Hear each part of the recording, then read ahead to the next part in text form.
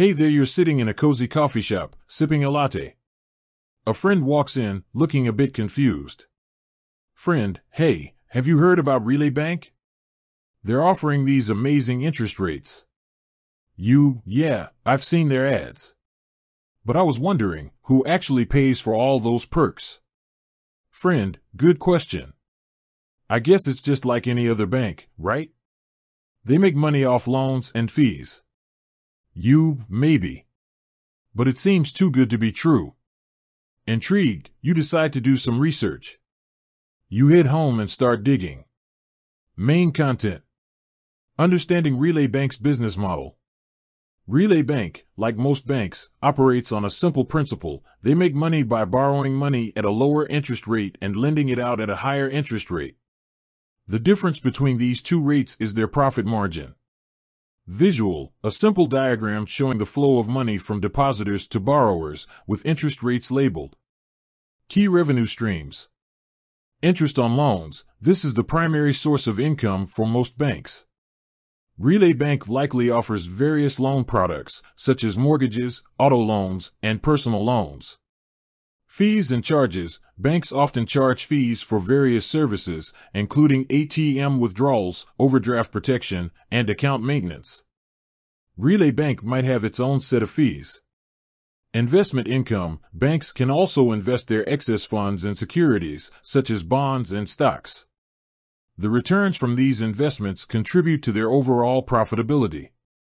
The cost of free services. While Relay Bank may offer attractive interest rates and fee-free services, it's important to understand that these benefits come at a cost. Banks don't give away money for free. So, where does this cost get passed on? Higher interest rates on loans. To offset the cost of providing free services, Relay Bank may charge higher interest rates on its loans compared to traditional banks. Hidden fees. While there may be no upfront fees for certain services, banks can find ways to recoup costs through other means, such as minimum balance requirements or penalties for early withdrawal. Data collection and sharing. Some banks, including Relay Bank, may collect and share customer data with third parties for marketing and other purposes. This can be seen as a cost, as it involves a certain level of privacy trade-off. The role of technology. Relay Bank likely leverages technology to streamline its operations and reduce costs. This can include using artificial intelligence for customer service, blockchain for secure transactions, and cloud computing for data storage. These technological advancements can help improve efficiency and profitability. Consumer protection. It's crucial to be aware of consumer protection laws and regulations that govern the banking industry. These laws are designed to protect consumers from unfair practices and ensure that banks operate ethically. Before opening an account with Relay Bank or any other bank, it's advisable to research your rights as a consumer. Conclusion. So, who pays for Relay Bank?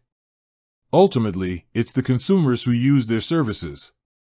While Relay Bank may offer attractive benefits, it's important to weigh these against any potential costs or trade-offs. By understanding the bank's business model and the underlying economics, consumers can make informed decisions about their financial choices. Visual, a montage of images related to banking, including people using ATMs, signing loan documents, and online banking interfaces. Outro. With that said, thanks for watching, and until next time. Remember, when it comes to banking, knowledge is power.